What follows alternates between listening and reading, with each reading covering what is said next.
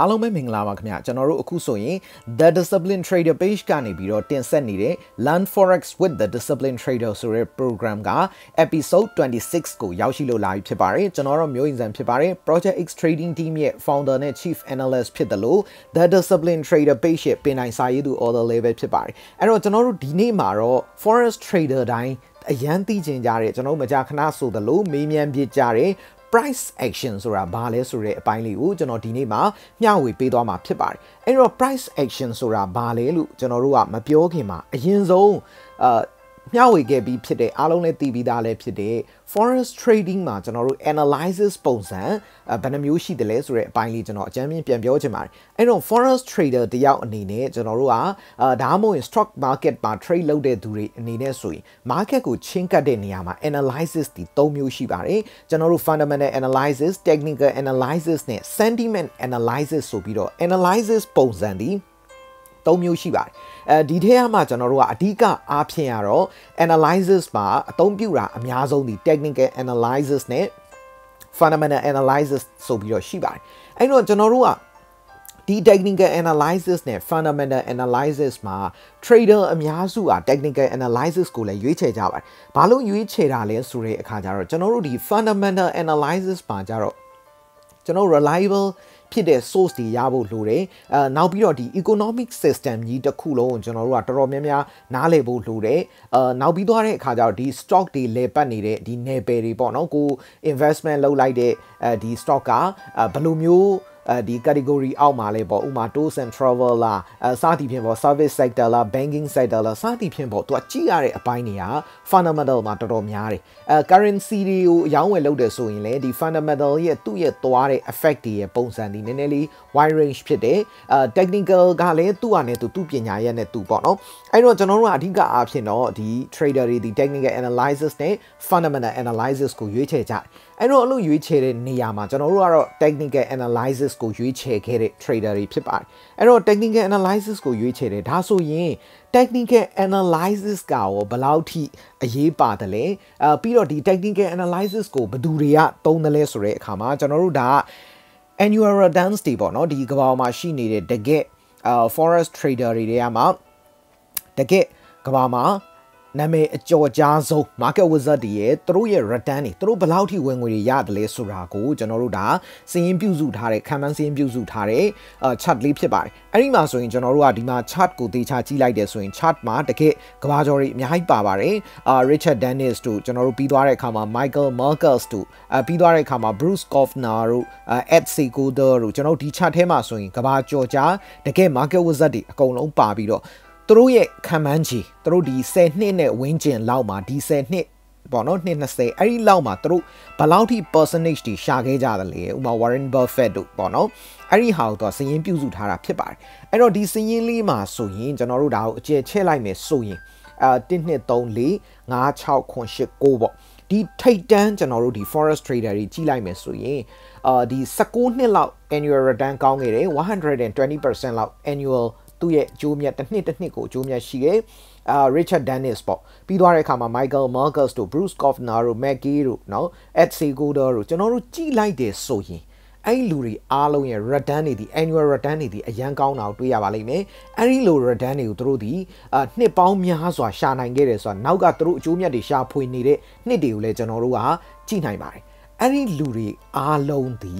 ဘာလဲဆိုတော့ကျွန်တော်တို့ technical analysis နဲ့သွားတဲ့ trader တွေဖြစ်ပါတယ်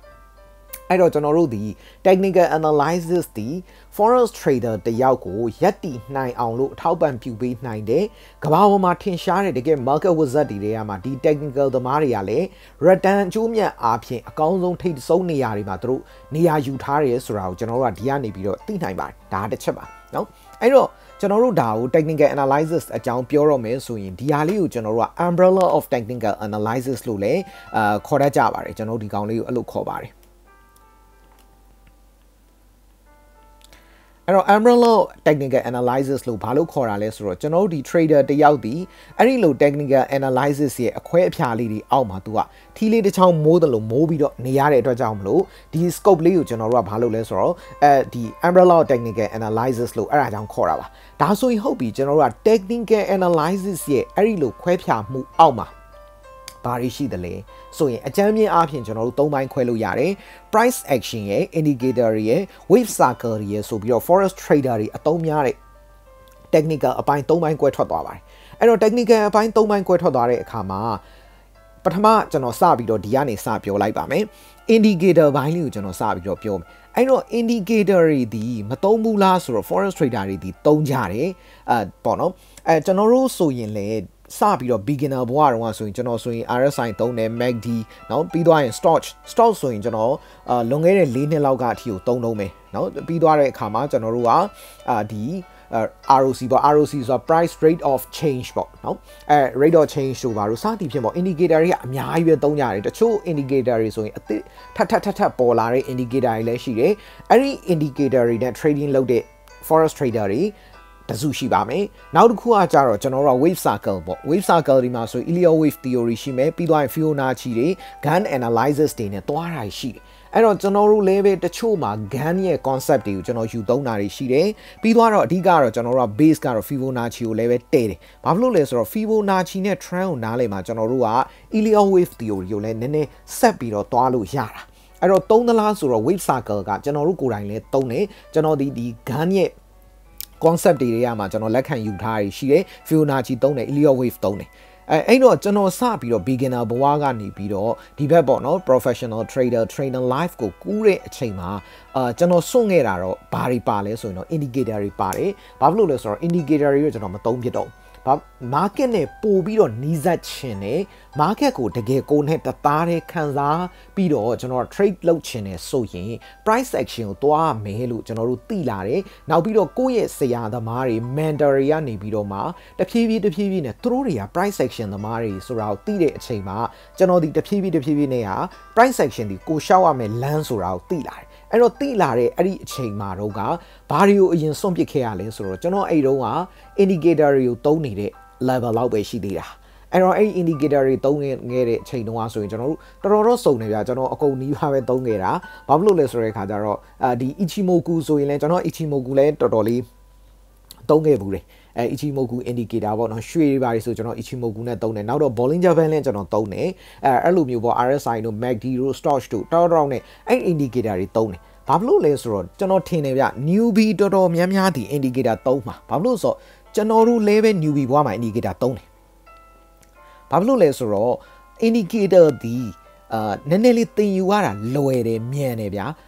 လွယ်တယ်မြန်တယ်နောက်သင်ပေးတဲ့သူလည်းများတယ်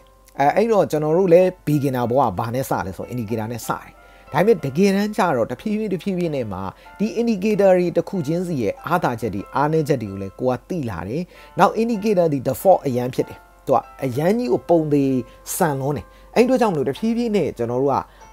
ဒီ indicator တွေနဲ့တော့ဆက်သွားလို့တော့မရတော့ဘူးလို့သိလာတဲ့အချိန်မှာကျွန်တော်တို့ရဲ့အလင်းရောင်ဒီဘာဖြစ်သွားလဲဆိုတော့ price action ဖြစ်သွားတယ်အဲ့တို့ကြောင့်မလို့အခုအချိန်ခါမှာရောကျွန်တော်တို့က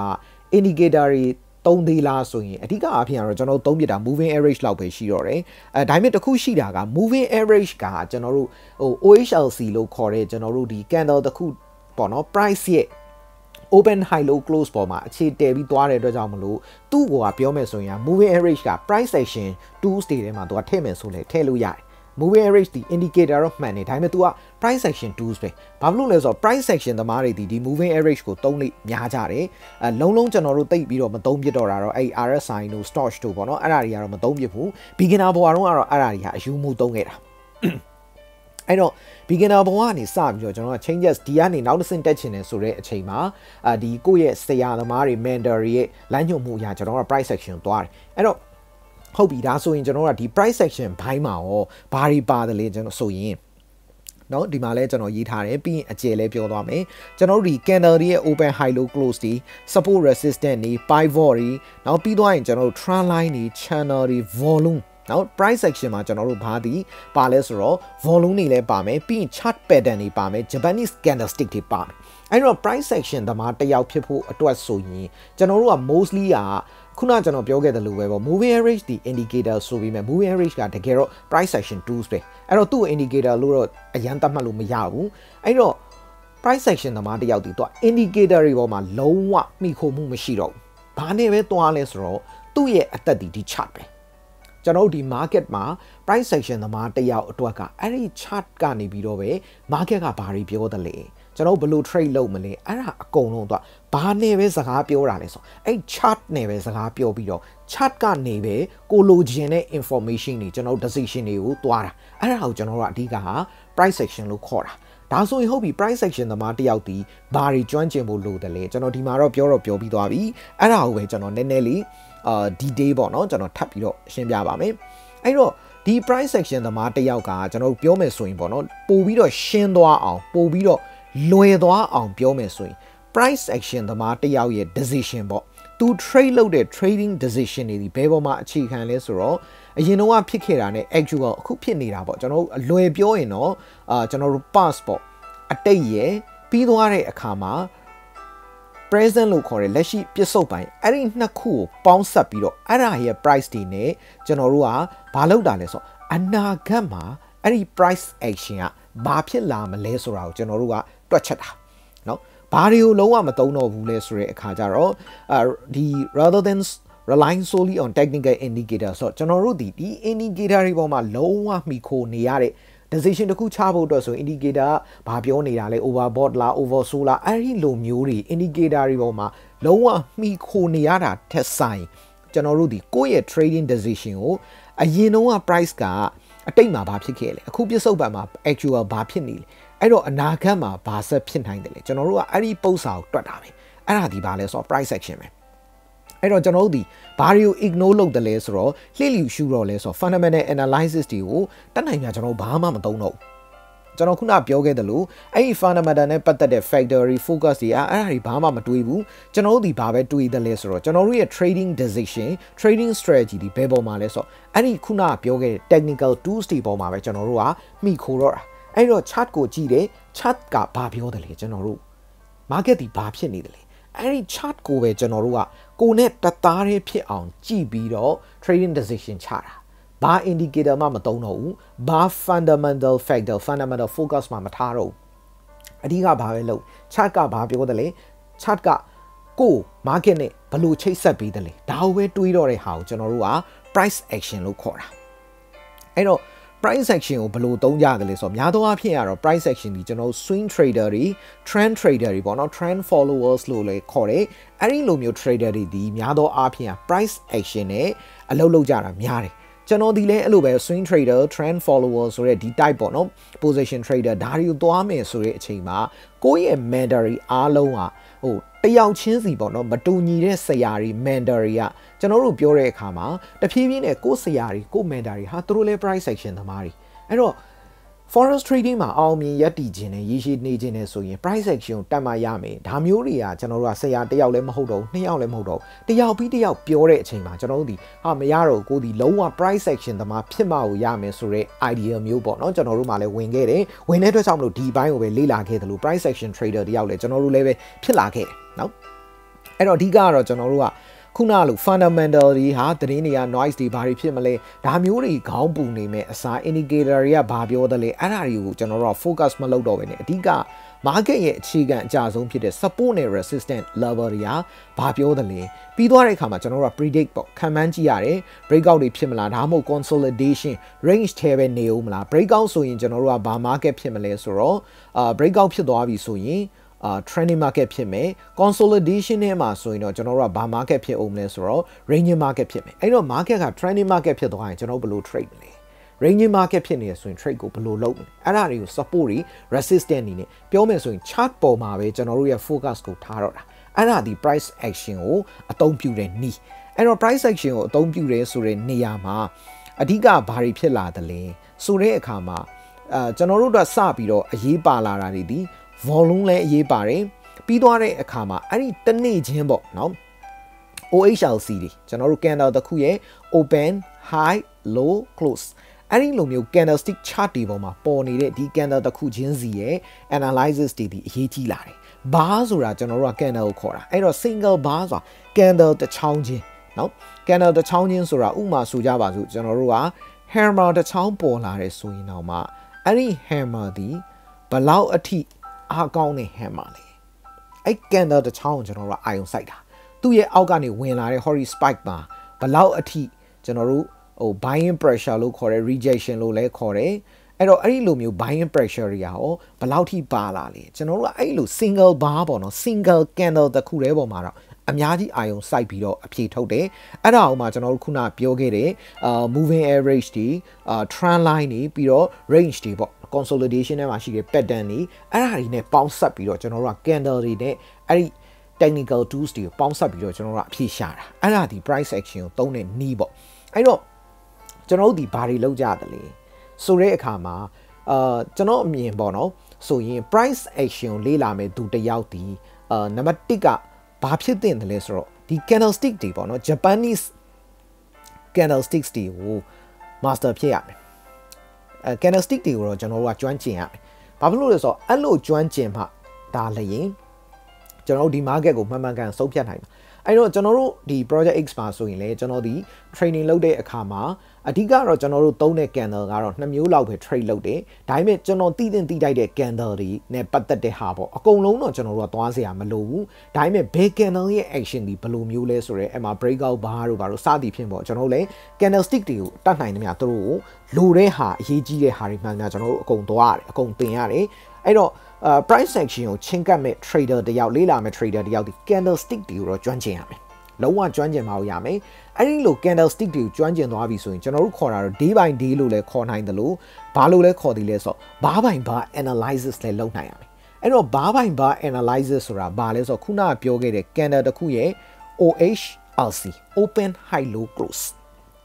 အဲ့ဒီပေါ်မှာမူတည်ပြီးတော့ကျွန်တော်တို့ analysis ကိုလုပ်တတ်ရမယ်နော်အဲ့တော့ကျွန်တော်ဥပမာအနေနဲ့ပြရမယ်ဆိုရင်နော်ကျွန်တော်ဒီမှာ chart မှာတစ်ချက်ဥမာပြလိုက်မယ်နော်အဲ့တော့ဆိုကြပါစို့ဒီမှာဆိုကျွန်တော်တားပြီးသားလေးတောင်ရှိတယ်နော်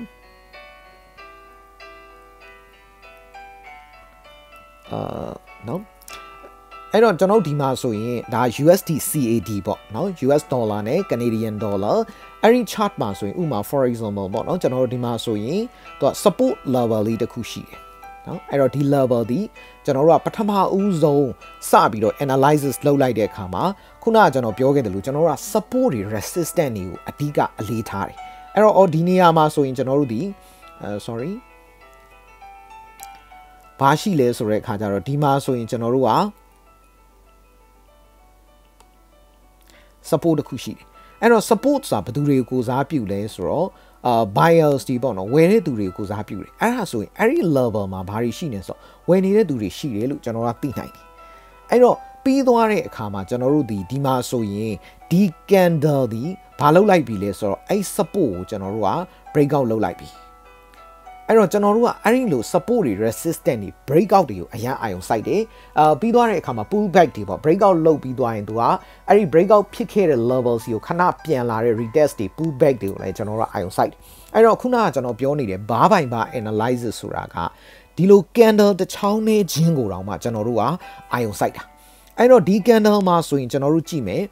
အဲ့တော့ဒီ candle လေးကိုကျွန်တော်တို့ကြည့်လိုက်တယ်ဆိုရင်ဒီ candle ဒီ hori မှာသူကဘာလုပ်ခဲ့လဲဆိုရင်ကျွန်တော်ဒီမှာဆိုရင်သူက open လုပ်ခဲ့တယ်နော်ဒီမှာသူ open လုပ်တယ်အဲ့တော့ open လုပ်ပြီးသွားတဲ့အခါမှာသူကအဲ့ဒီ price ဒီသူ open ဖြစ် sorry ကျွန်တော်တို့ဒီမှာ open လုပ်ခဲ့တယ်အဲ့ဒီ price ကနေပြီးတော့သူကဘာဖြစ်လဲဆိုတော့ဈေးကျတယ်သူအမြင့်ဆုံးတက်ခဲ့တဲ့ high ကဒီမှာသူအနိမ့်ဆုံးဆင်းခဲ့တဲ့ low ကဒီမှာအဲ့တော့သူနောက်ဆုံး close လုပ်သွားတာဒီဘယ်မှာလုပ်သွားလဲဆိုတော့ကျွန်တော်ဒီနေရာမှာသူ close လုပ်သွားတယ်နော်အဲ့တော့ပြောမယ်ဆိုရင်ကျွန်တော်တို့အပေါ် spike ကိုကြည့်လိုက်မယ်ဆိုရင်လေ high နဲ့ကျွန်တော်တို့ hori open နဲ့ဒီနီးကပ်နဲ့ဒီ spike လေးဒီအရင်နေတာကိုတွေ့ရအဲ့လိုပဲသူအနိမ့်ဆုံးဆင်းခဲ့တဲ့နေရာနဲ့သူပြန်ပိတ်သွားတဲ့နေရာအဲ့ဒီကြားထဲမှာလည်းအရန် close ဖြစ်တာကိုတွေ့ရဒါဆိုရင်ကျွန်တော်တို့အဲ့ဒီနေ့မှာ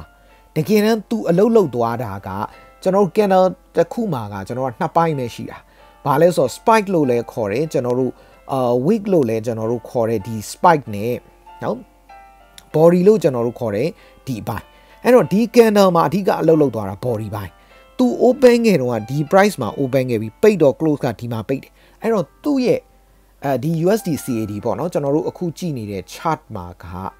နော်ဘာဖြစ်လဲဆိုတော့ဒီ candle ကိုကျွန်တော်တို့က day by day analysis လုပ်လိုက်ခြင်းအပြင်ဒီ candle ဒီ breakout ကိုစားပြုတယ် ပြီးသွားတဲ့အခါမှာဒီကောင်ဒီဘာဖြစ်လဲဆိုတော့ကျွန်တော်တို့က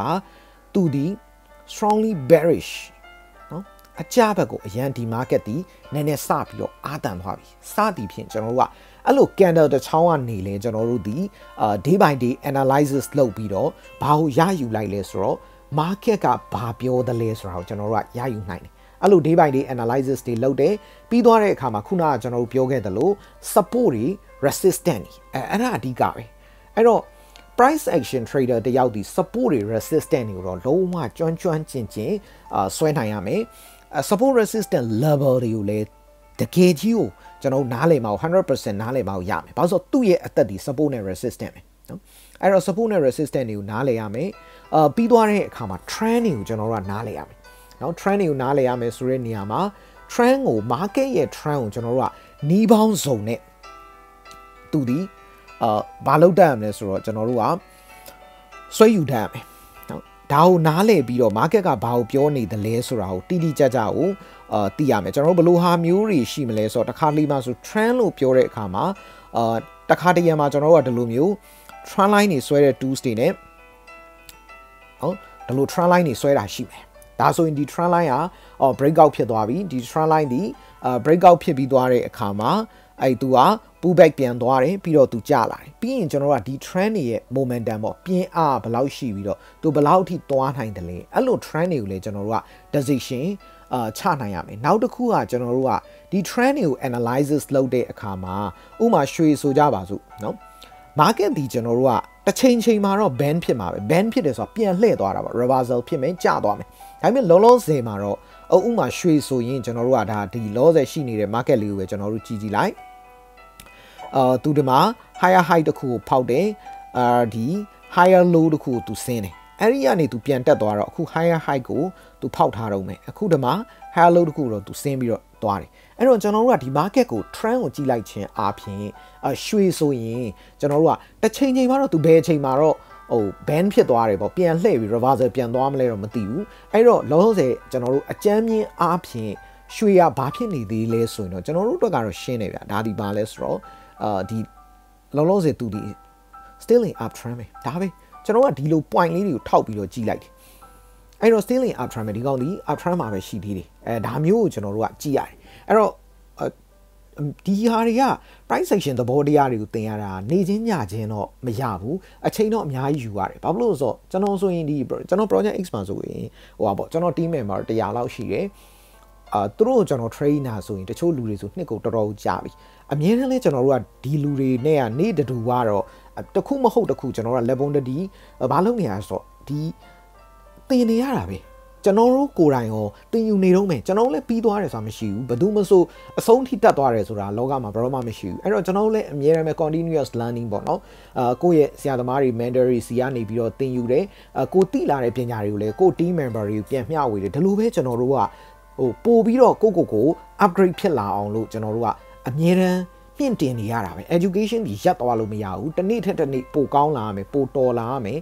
ဒါမျိုးနဲ့ကျွန်တော်တို့လည်းသွားနေရတာအဲ့တော့ခုနကကျွန်တော်ပြောခဲ့လို့တော့ trend တွေကိုကျွန်တော်က trend line တွေချဆွဲပစ်လိုက်တာရှိတယ်ခုနကလိုမျိုးပေါ့ဒီ swing point နေနဲ့ပေါ့နော် high တို့ low တို့ higher high တို့ higher low တို့ lower high တို့ lower low တို့ဒါတွေနဲ့လည်းကျွန်တော်တို့က trend တွေကို cash လုပ်နိုင်ရမယ်ဒါမှသာလျှင် price action trader ကောင်းတစ်ယောက်ဖြစ်လာမှာအဲ့တော့ပြီးသွားရင်ကျွန်တော်တို့ကဘာတွေ focus လုပ်တတ်တယ်လဲဆိုတော့ဘယ်နေရာတွေမှာ breakout ဖြစ်သွားလဲဘယ်မှာတော့ဖြစ် market က reversal ပြန်ဖြစ်သွားတယ်လေပြီးသွားရင်เนาะကျွန်တော် consolidation ပေါ့ consolidation ဆိုတာ sideways ဖြစ်နေတာပေါ့တနေရာမှာ market ဒီ range နေတယ်ဆိုရင်မသွားသေးဘူးဆိုရင်အဲ့လို consolidation တွေလည်းကျွန်တော်တို့ကသိရအဲ့တော့ market တစ်ခုကိုကြည့်လိုက်ပြီဆိုတော့ဒီ market ကတော့ breakout ဖြစ်သွားပြီဒီ market ကတော့ reversal ပြန်ဖြစ်နေတယ်ဒီ market ကတော့ consolidation ပေါ့เนาะကျွန်တော် trending market ကိုမသွားဘဲနဲ့ ranging ထဲမှာ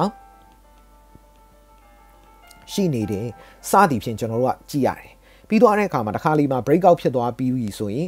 အဲ့ဒီ breakout ဖြစ်သွားတဲ့เนาะ price point ကိုကျွန်တော်တို့က pull back ပေါ့เนาะ throw back တို့ pull back တို့အဲ့လိုပြန်လာတာတွေကိုလည်းကျွန်တော်တို့ကသိရမယ်နောက်တစ်ခါတရံမှာဆိုရင်ကျွန်တော်ဘာတွေရှိသေးလဲဆိုတော့ breakout တော့ဖြစ်တယ်false breakout တွေဖြစ်သွားတဲ့ပုံစံမျိုးတွေရှိတတ်တယ်နောက်ပြီးတော့ကျွန်တော်တို့က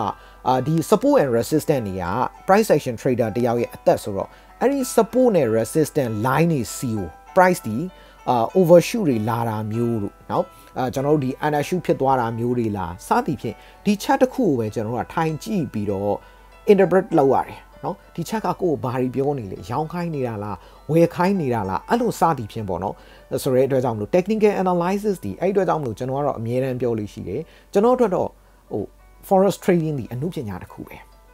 အရင်လဲကျွန်တော် crazy ဖြစ်တယ်အဲ့အတွက်ကြောင့်မလို့ဟိုဒီနှစ်ပိုင်းများစွာပေါ့နော်ကျွန်တော်တို့ဆိုနှစ်တွေတော်တော်ကြာခဲ့ပြီမှာအမြဲတမ်းကျွန်တော်ကင်းကွာသွားတယ်ဆိုတော့ဟာဒီတစ်နှစ်မှာဘယ်နည်းမှမရှိဘူးကျွန်တော်နားတယ်ဆိုတော့ဘာမှမရှိဘူးဘာပဲအမြဲလုပ်နေဆိုတော့ဒီ chart ကဘာတွေကိုပြောနေတယ်လဲနောက်ပြီးသွားတဲ့အခါမှာကျွန်တော်တို့ဘာတွေရော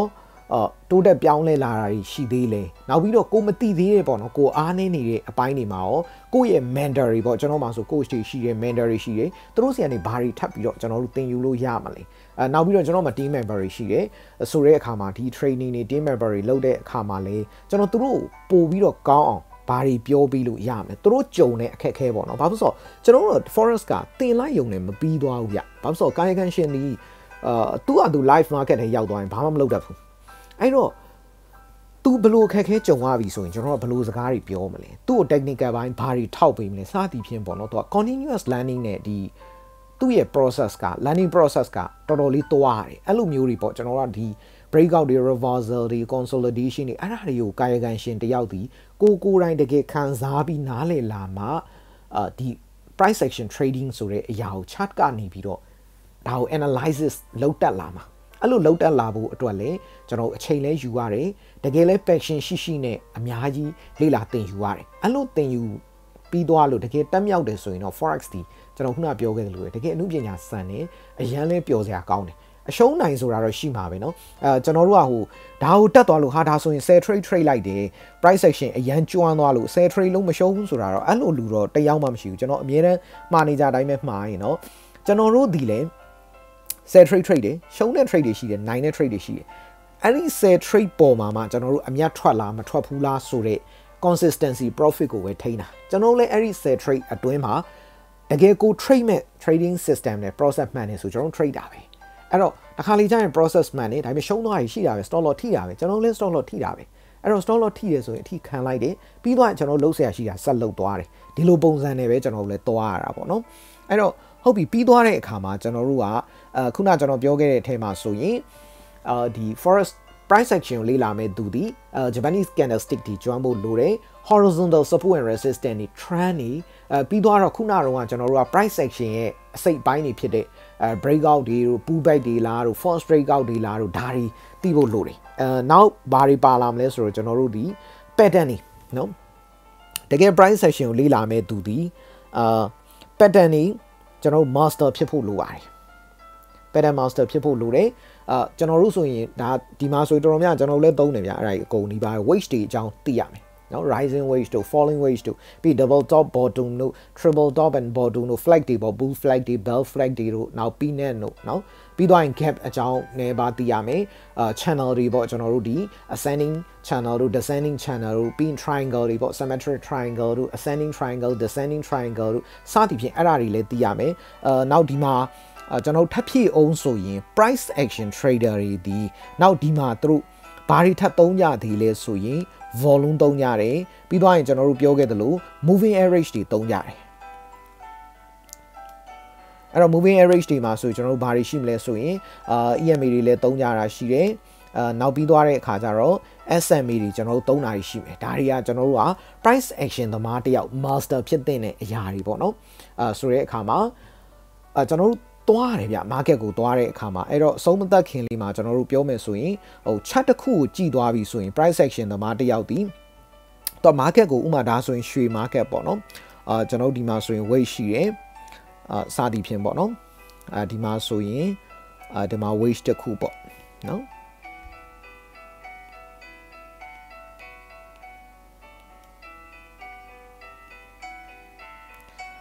စသည်ဖြင့်ပေါ့ကျွန်တော်တို့ pattern တွေဖွဲ့တာတွေကိုလိုက်ကြည့်ရတယ်ဒီ market ဒီဘယ်လို ranging market ထဲမှာဘယ်လိုမျိုးလုပ်နေတယ်လဲဒီမှာဆိုရင်ကျွန်တော်တို့က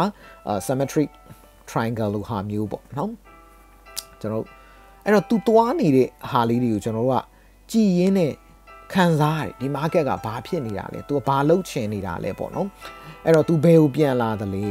ဒီမှာဆိုရင်ကျွန်တော်တို့ကပြောမယ်ဆိုရင်ဒီမှာ symmetric triangle လေးတစ်ခုပေါ့နော်ဒါ D1 မှာရွှေမှာဆိုရင် symmetric triangle လေးအဲ့တော့ symmetric triangle ဆိုသူသဘောတရားကဘာလဲသူဒီ continuation market continuation ဟိုမှာ market တက်လက်ဆဆိုရင်ဆက်တက်အောင်မယ်လို့သူကနည်းနည်းပြောချင်တဲ့သဘောအဲ့လို market continuation တွေပေါ့နောက်ပြီးတော့သူဒီမှာဆိုရင် breakout ဖြစ်သွားတယ်ဒါဆိုရင် pullback စသည်ဖြင့်ပေါ့ကျွန်တော်တို့ကဒီ support resistance တွေလည်းကျွန်တော်တို့ဆွဲထားတယ်ဒါဒီ price action သမားတယောက်ရဲ့ chart ပဲ